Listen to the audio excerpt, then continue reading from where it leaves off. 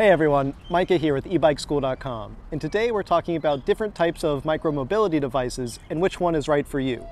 With everything from e-bikes to e-scooters and e-skateboards and e-unicycles and one-wheels and just all the different types of personal electric vehicles out there, it can be tricky to decide which one is the right one for your type of riding, so let's break down the different options and see what the advantages and disadvantages of each are.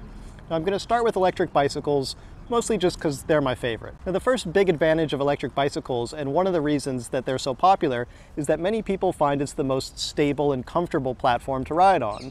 Compared to things like scooters or skateboards where you're standing up, on an electric bicycle, you're in a conventional, familiar bicycle position. You're seated, your center of gravity is lower, and most people just find this to be a more stable position. Electric bicycles are also often faster than other types of electric mobility devices. Now, not all e-bikes are fast, and yes, there are fast scooters and fast skateboards, but generally speaking, e-bikes can get up to around 28 miles per hour or 45 kilometers per hour for Class 3 e-bikes in the US or Speed Pedal X in Europe.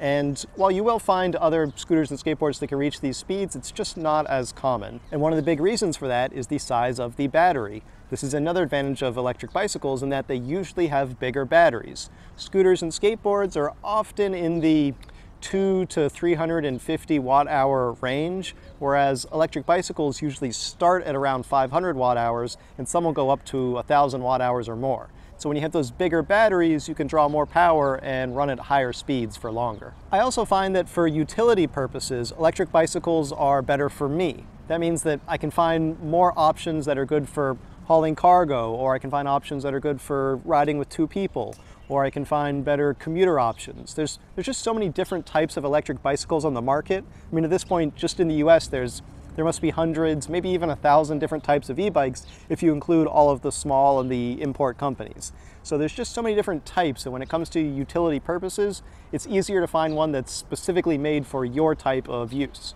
You're also more likely to find people that can work on them if you need maintenance. Electric bicycles share most of the same components with normal bicycles, and that means that most bike shops are happy to work on e-bikes. They might not be able to fix your battery for you, but things like brakes and shifters and derailleurs and handlebars and cables, all of these things are common across bicycles, and so it should be easy to do maintenance yourself or find people that will work on them. And the last big advantage of electric bicycles for me is that if the battery ever runs out, I can easily pedal home. With an electric scooter, kicking is not going to be very much fun, especially if you have to go uphill. And a skateboard, same thing. You can push a lot of them, but it's just a lot harder than it is to pedal an electric bicycle with a dead battery. So there are a lot of advantages with electric bicycles, but things aren't all rosy. Electric bicycles also have their disadvantages. One of the main disadvantages for me with electric bicycles is that they're the least portable option. Most e-bikes are big, they're typical bicycle size, and that means that it's harder to stow them like on a bus or a train or a subway. There are folding bikes and that makes it easier, but folding bikes also have compromises with smaller wheels that don't roll over obstacles as well. E-bikes are also usually the most expensive option. Now again, there are entry-level e-bikes just like there are entry-level scooters and skateboards and other devices, but generally speaking, on average, e-bikes are going to cost more. Part of that is just that they're bigger. You know, they have larger frames, they have more battery, they often have bigger motors. There's more to them, and that results in higher prices. So when you're comparing something that can, take you on your commute at 15 miles an hour, you're more likely to find an affordable option in a scooter as compared to an electric bicycle.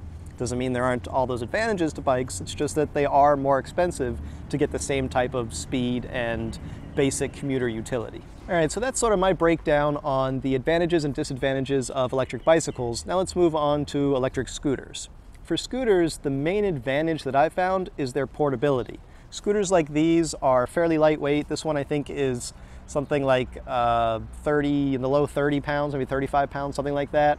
And they're lighter, they're smaller, they're easy to fold up. This one you just step on a little paddle here and the thing folds up in about a second. You can stick it under a bench on a subway or on a train. They're just really convenient to use. For students, you don't have to worry about parking it outside like you would a bike and having someone steal it. You can probably just carry it into class, stick it in the back of the classroom, and no one's going to bother you about it. So just the portability and the ease of use of electric scooters is a huge advantage over electric bicycles. For anyone who lives in an apartment or needs to carry their vehicle up a flight of stairs, scooters are also going to be a lot nicer for that. You can carry an e-bike upstairs, but they get to be pretty heavy. Most e-bikes are over 50 pounds. Some of them are a lot heavier than that. And so scooters are just going to be nicer for anyone who needs to climb stairs. The other big advantage of scooters, for me at least, is that I find them to be a lot of fun. You know, carving down the street, and you get that sensation that you don't quite get with a bike.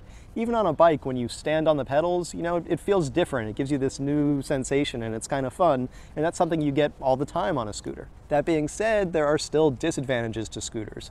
One of the main disadvantages to an electric scooter for me is the smaller wheel size. Compared to a bike that can easily roll over obstacles, scooters have smaller wheels and you're more likely to get hung up on obstacles, which can be dangerous. They're also generally lower power and have lower ranges than electric bicycles for the same reasons we've talked about. They have smaller motors, smaller batteries. It just translates into a bit lower performance. Now that's not across the board. I've ridden high power electric scooters that have thousands of watts and go 40 or 50 miles per hour, so those options are out there.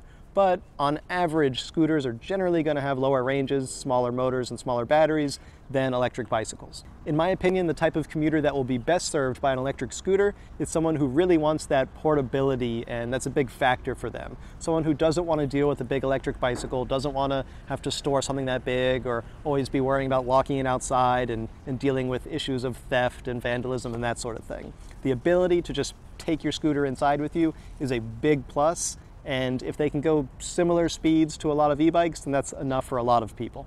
All right, now let's move on to electric skateboards. In my opinion, electric skateboards are the most fun option. I ride everything. I have e-bikes, scooters, skateboards, you name it, but I don't get the same kind of rush or thrill on anything else as I get on my electric skateboards. They're just a ton of fun.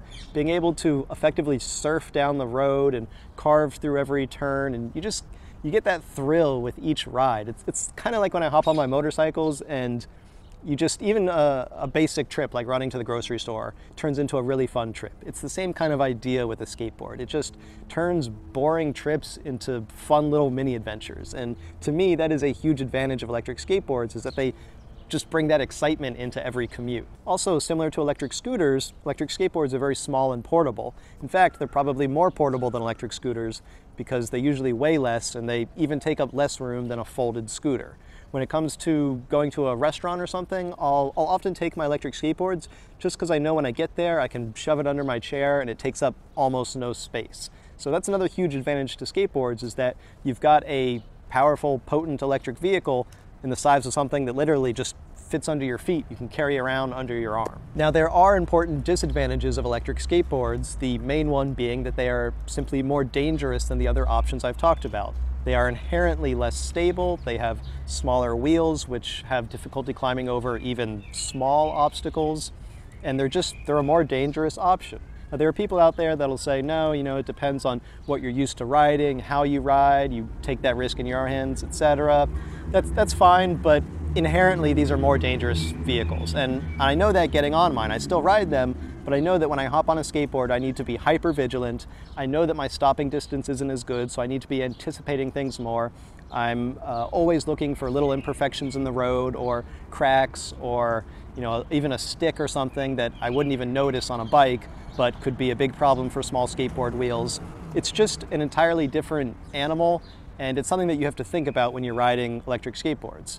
Now, I still ride them, mostly for the advantage of that they're just so much fun and I really enjoy them, but it is an important consideration if you're looking at different personal electric vehicles that skateboards are inherently more dangerous. To me, I think that electric skateboards are best for people who prize that extreme portability, who like that fun and adventure of riding, and perhaps people who have a good sense of balance, are a little more athletic than average, and are comfortable with sort of using your entire body as a control mechanism. This is a different type of riding than scooters or electric bikes or anything else. And so if you're not familiar at all with electric skateboards, I even wouldn't recommend hopping on one as your first skateboard experience. When I first wanted to get into electric skateboards, I actually bought a longboard first, just a normal non-electric longboard for a few weeks of practice because I didn't grow up skating and I don't have all of that experience and the muscle memory that people who grew up on skateboards have. So I don't recommend hopping on one of these for your first vehicle the way I would for a scooter or an e-bike, which is just a much more intuitive vehicle. Electric skateboards are a different beast entirely. So if you're going to start there, I recommend starting on a manual, non-electric skateboard or longboard first. But these can still be a very good option for someone who's looking for a personal electric vehicle. They're tons of fun, they're super portable, and it's a great option if you don't mind taking on that extra risk. So of all of the vehicles out there, I think electric bikes, electric scooters, and electric skateboards probably account for 99% of the micromobility market. There are some other options. There are one wheels, which I would mostly lump into the electric skateboard category, though anyone who rides a one wheel will probably hotly protest that. They're very similar in terms of all the advantages and disadvantages I listed, with the exception of, I would say they're a bit safer because they can roll over larger obstacles with that bigger wheel. They're also electric unicycles, which, man, if electric skateboards are their own beast, then electric unicycles are like in a completely different kingdom. They're totally their own thing. Of all these types of vehicles, I have the least amount of experience on electric unicycles. I had one for like 2 weeks that I borrowed from InMotion. It was a Glide 3 or a V8, I think it's called. It took me a couple days of practice so I could actually ride the thing. And then by the end of the 2 weeks, I felt pretty comfortable on it, but still, these are really meant for someone who has a good sense of balance and is definitely displays more athleticism than the average person, and wants to put in the hours that it takes to get good at something like this. They're a lot of fun once you get it. It's another option that's really portable. In some ways it's nicer than a skateboard even, because it's like the size of a briefcase. It's not even that long, and you can just pick it up and carry it around like a briefcase. They also have the larger wheel that can roll over bigger things. A 2x4 isn't going to be that bad for an electric unicycle, whereas it could be catastrophic for an electric skateboard. So electric unicycles are another option, but they probably take the longest of all of these types of vehicles to learn, and they might not be the best beginner option. So that's sort of how I feel about all of the different personal electric vehicle options. My favorite would probably be electric bicycles, though I'm sure I am biased because I spend most of my time on them. After that, scooters and skateboards are a lot of fun, and they give more of a thrill, especially skateboards. But when you go with electric skateboard, you really have to think about the added danger that is inherent in those vehicles and make that part of your calculation. And then when it comes to sort of oddball things like one wheels and electric unicycles, definitely they're a lot of fun, but they're a little bit different. You're just in a different class with those vehicles, and you're going to have to dedicate some time to learning how to ride a balancing type vehicle like that. All right, that's it for today, guys. Thanks for watching, everyone. Last but not least, it is time to announce the winner of a free book from my last video. You can choose either from DIY Lithium Batteries, DIY Solar Power, the Ultimate Do-It-Yourself E-Bike Guide, or Electric Motorcycles. And the randomly selected commenter is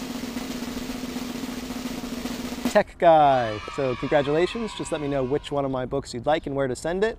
I wish I could help you with your question about the best inverter and BMSs. It's a really tricky question without knowing any specifics about the project you're trying to run. So maybe shoot me some details and let me know more about your project, and I'll try to give a recommendation. For everybody else, thanks for watching. Make sure you put a comment down below if you want a chance to win one of my books for free at the end of my next video, and I'll see you next time.